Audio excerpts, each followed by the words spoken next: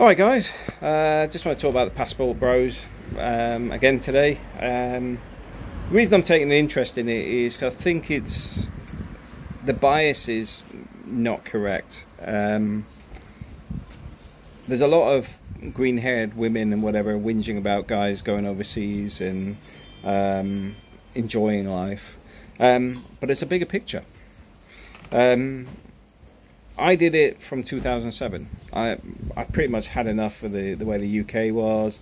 I met my now wife April, and I made the decision to move out to the Philippines. And now we live here in Spain, not far from the beach, as you can see. We have our own property here, and quite simply got a fantastic family life. Going out to the Philippines, it's not an easy move, and so I'm seeing people saying, "Oh, it's expensive to move overseas." It's not expensive. See, money is not the driving factor here. The reality is, your perspective changes. So, if you're in that Western churn, same job, same town, it's just going over and over. You're not living, you're existing. You look forward to your couple of weeks holiday a year, all that sort of nonsense, and you're stuck in a rut.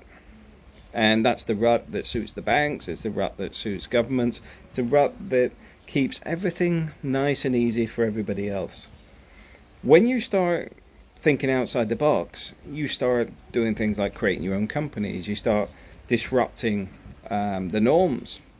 Or maybe you don't, maybe you do, but the fact is, you control yourself.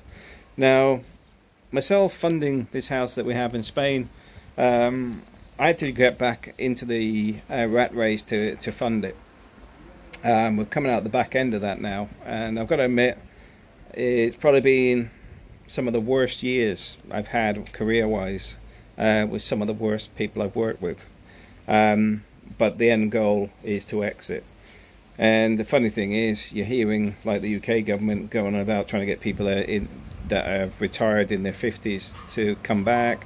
And funny enough, they don't want to come back.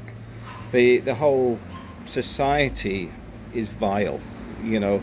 It's gone woke, it's gone twisted, there's nothing of value there compared to what you used to have. I mean, I used to love going, like when I was doing exhibition work, it used to be what you're creating. When I used to build houses, it's the guys you work with, it's the environment you're in, you know. There's a big drive there. Now, everyone just complains and moans.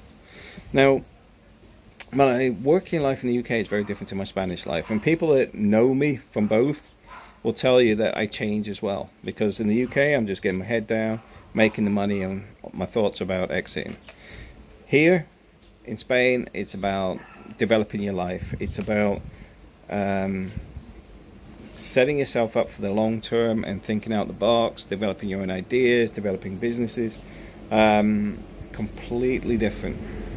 Now, in the Philippines, like I said, I was there from 2007. I was there for nearly 8 years. We had so many different business opportunities. We made money on most of them. And it allowed you to function the way as a male should be, which is as a provider, as somebody that actually takes responsibility, somebody that actually it's not some weak fart, which is often what they're trying to create today with this be in touch with your emotions nonsense. And that's not what men should be doing. It's just garbage. It's probably why you're getting very weak males now, that it's probably helped push up the suicide rate. Really not a fan of it, and as I'm coming out of the corporate world again soon, I can be a bit more open on the fact I think it's counterproductive. The way things have been driven into that environment falsely, false equality and diversity don't fit into the same policy, but in corporations they often do, and they're contradictions. But the reason I was making this video today is the reality is going to Asia or something else is not an easy leap. Reality is going out there and starting a life where you haven't got the security of unemployment benefit, the security of free housing, all the sort of stuff that you get from the UK. You have to think on your feet, you have to look after yourself, And I'll tell you now, the guys that even struggled out there, they don't want to go home. Because, you know what? They're on their own. They're independent. They're looking after themselves. They're not reliant on anyone else, and they're not expecting to rely on anybody else. At the same time, that's what a lot of women are still looking for in men, is actually having a masculine man that will actually take care of the family, take care of the bills, while they take care of the house and everything else. There's nothing wrong with that. And for me, I'm sick and tired of people saying there is a problem with it. No, it's a problem with you. The problem's you. You know, if you're not happy with it, that's fine. It's like these ones complain about passport bros. What, you think one of these guys is going to be interested in you? Not a hope. You're not worth the time. And guys are woken up to it. There is very little on the table these days from most Western women. There's too much risk in the facts of what you can lose by just having a short-term marriage, including half your pension that they never even invested in. To the fact is the courts give the kids predominantly to the women. Why? Because then the guy's stuck paying all the bills for that family unit that they're not employed with the new little boyfriend or whatever, but you get to pay all the bills still. It's not worth the hassle. But what I find myself, because predominantly my friends are married to women from the Philippines, is they have strong relationships.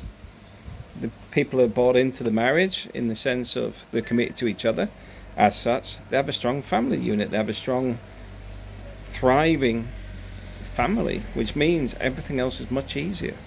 Because you don't have to look over your shoulder. Your focus is actually on the family itself. If that's what you've got, you're heading down the route of traditional families. Having a happy traditional family, I bet most people would want that today. Look at the divorce rates. 75% of divorces are instigated by women.